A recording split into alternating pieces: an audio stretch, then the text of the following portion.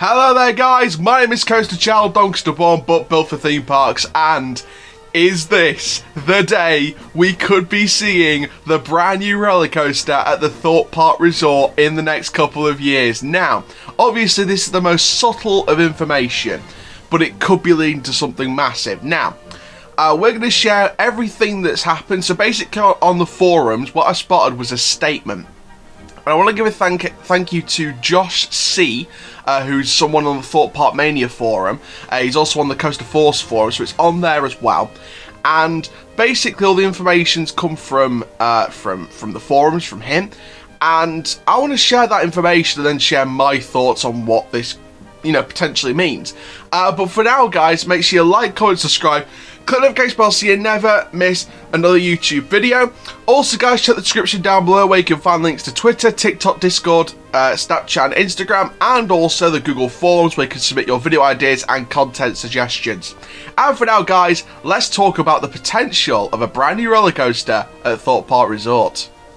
So the official statement is, back in 2017, the park submitted an application to the local planning authority that would dictate that the park does no longer have to submit the planning permission for ride developments below 82 feet in height and building developments below 16 feet in height.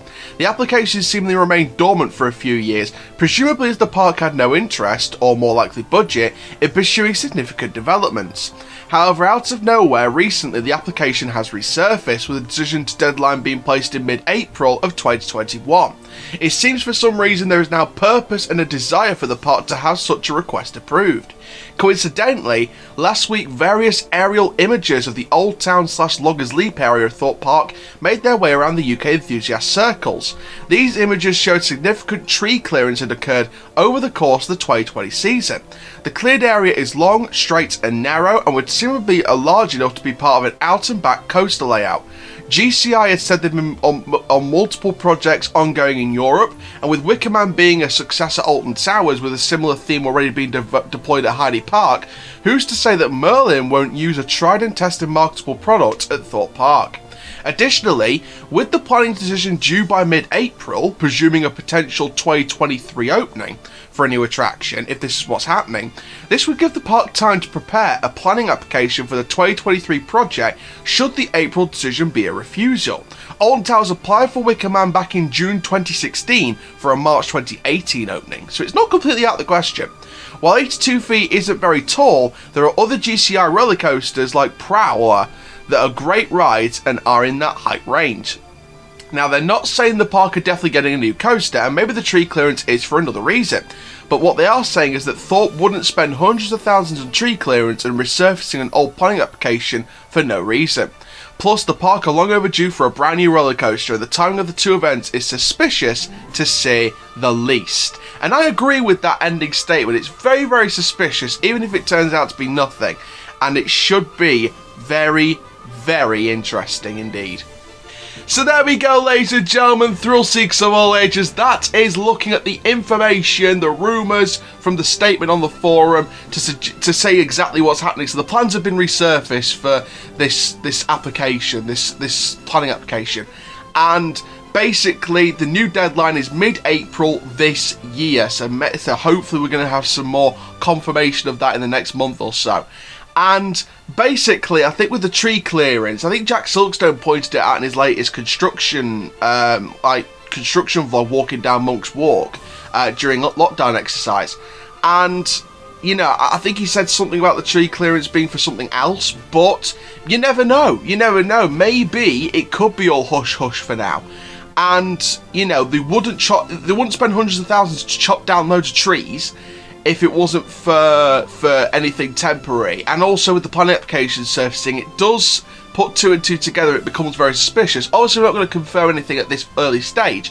However, this could be the foundations for some very, very exciting news coming for 2023, which is hopefully the next brand new roller coaster. Because don't forget, 2022 will have been 10 years since the Swarm, and 2023 will be 11 years since the Swarm. So they're long overdue for a brand new roller coaster. I think the rise and fall of Darren Brown's Ghost Train as an investment will have been a helping factor in Thorpe not making a large investment for a good number of years now.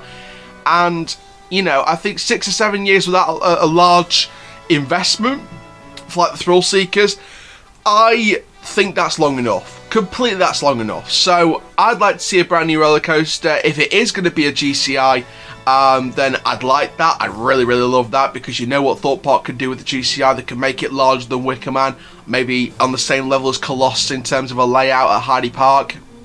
So, and I think a wooden coaster would do the part really, really well, especially with Alton Towers getting a wooden coaster in 2018, and, you know, Heidi Park rebranding and refurbishing and reopening their wooden coaster that closed for a few years before.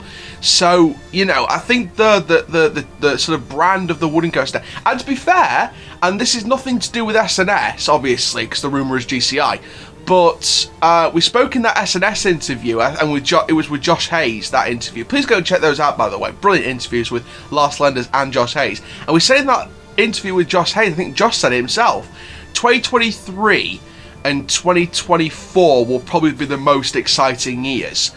And, you know, I don't put that to just S&S. I put that to the whole of the industry. I think 2023 and 2024, you see a lot of openings, a lot of brand new rides, a lot of investment. It's all going to go down in those couple of years. So, very exciting potentially. And I want to share your thoughts. Comment down below what you think. And we're going to, obviously, I'll reply to every single comment. You know I always do. And for now, guys, my name is Coaster Chal. Keep living the coast life, and I'll see you guys in the next video very, very soon. Very exciting news, and I can't wait to hear more. Take care, guys. Have a Thorpe-tastic day. Please, Thorpe Park, bring us a new coaster.